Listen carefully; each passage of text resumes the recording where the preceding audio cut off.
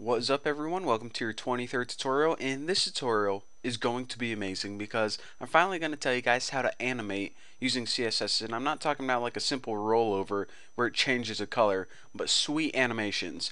So the first thing I want to tell you guys is this. See how we have this box right here, and if we look at the HTML, we can see that we basically have a div with an ID of box, and that's what we get. And when we roll over it, nothing happens. Well, it's time to change all that.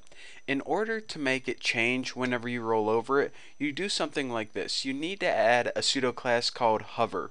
Now just go ahead and write your box just like this, and right after it, go ahead and put the what's it called? Not a semicolon, a colon, and write hover. Now if you ever worked with links, this is typically what you do whenever you want to make a link change color. You do something like this.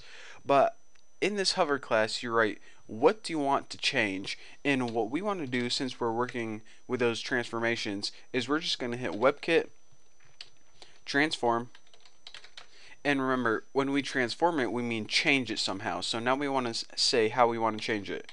Rotate 45 degree. I just make something really obvious like that. Now if I go ahead and save this and refresh this beast right here, refresh, whenever I hover over it, check it out. It goes 45 degrees. Now, this is kind of weird and you probably never do this. I just wanted to make something obvious for this tutorial. Typically what you would do is change the color or something, like on a rollover, but I just want to show you guys that that is how you do rollovers using transformations. Now, with that being said, you're saying, okay, that's nice and all, but it looks kind of weird just snapping like that. Wouldn't it be nice if it could actually have an animation and it look like it's turning instead of just going from one point to another? Well, yes it would, and lucky for you guys, I'm about to show you how to do that. Now, what you need to add is something called a transition.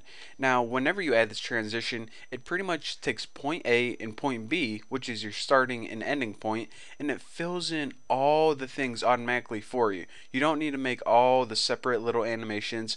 You don't need to worry about what's in between. You just need to give it 2 points, a beginning and an ending point, and tell it how long you want that animation to take.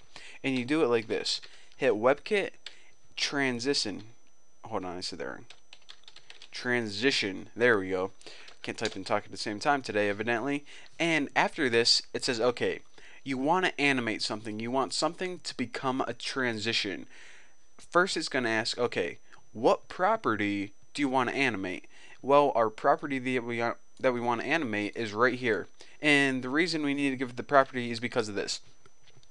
Right now, you see how it starts out like at a regular angle, and then when we hover over it, it turns 45 degrees. That's one property that we can change. We could have also changed the color of it or the size of it. So whenever we animate this, we say, okay, whenever we're working with our animation, we only want you to change this rotation right here, this transformation. So it says, okay, I'm going to change this transformation right here, but how long do you want the animation to last? Do you want it to turn for 1 second, 2 seconds, 15 seconds? Well, we'll just give it something not too fast so you guys can see. I'll give it like a 1 second transformation. So again, whenever you want something to animate, you need the WebKit transition property and then write what property you want to animate and how long. And now if we go ahead and refresh this, whenever we roll over it, let me center this.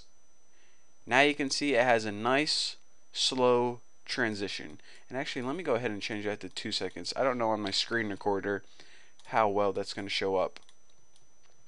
So now it should be good if I center this beast and check it out.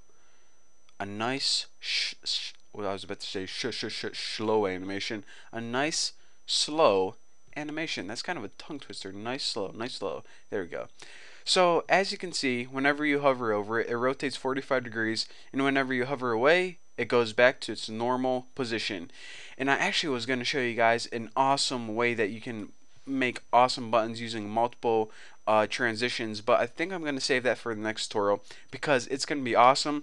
I'm going to be taking this same thing right here and applying a ton of different properties to it and show you guys whenever that happens all the different awesome effects you can achieve.